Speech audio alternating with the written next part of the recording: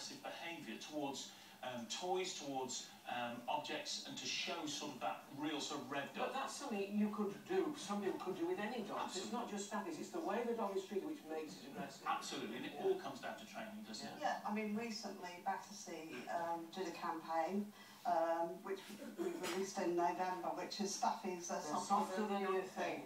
This one is, and they really are, and I think, you know, it's about time that they were actually given the chance. And you've got ones that would make good family pets? We've got ones that have gone on to become pets of therapy dogs, they've gone on to do agility, they've won at obedience. People would be frightened of putting them with children though, wouldn't they? Yeah, and again, you've got to think, whenever any dog has a potential to be obviously dangerous, because they are powerful animals in this sort of, and I'm afraid you should never leave a child with a dog, and quite often that's because the child is more of a threat to the dog. They stick pencils in